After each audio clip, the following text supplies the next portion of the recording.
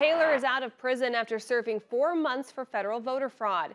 Kim Taylor, the wife of Woodbury County Supervisor Jeremy Taylor, was convicted in November of 2023 of over 50 counts of voter fraud. At trial, prosecutors proved Kim Taylor manipulated Vietnamese parents into voting on behalf of family members or otherwise voting illegally.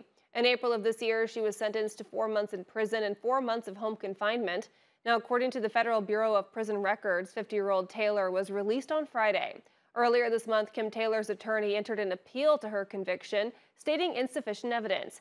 Kim Taylor served her 4-month prison sentence in Waseca, Minnesota.